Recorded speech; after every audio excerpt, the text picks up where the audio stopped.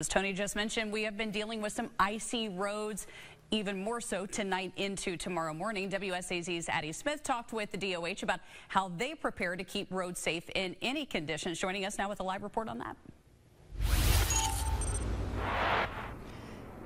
Yes, Taylor, with the snow we've seen today, a main concern that most people have is about the roads and how they are being treated.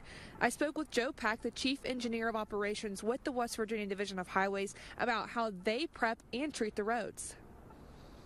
As most minds are focused on the holiday season, the West Virginia Division of Highways is focused on keeping the roads safe. Our employees work 2 12-hour shifts so that we're here to serve the needs of our drivers.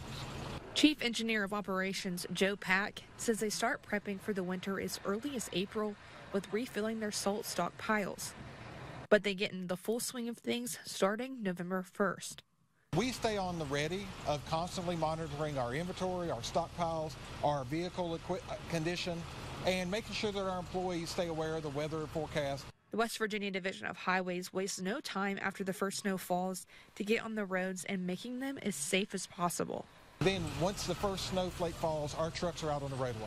We apply rock salt to the road and we plow the roads. Keeping the roads safe requires a lot of salt. We're 231,000 tons of salt on hand in the state.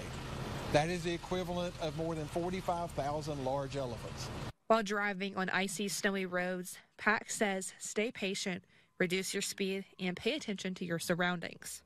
Give a lot of room to the other cars on the highway because stopping is more difficult. It takes longer on a wet road. It takes longer on a snow-covered or icy road.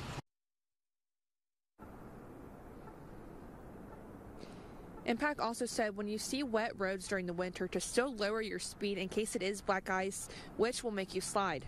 Addie Smith, WSAZ, Charleston. All right, thank you.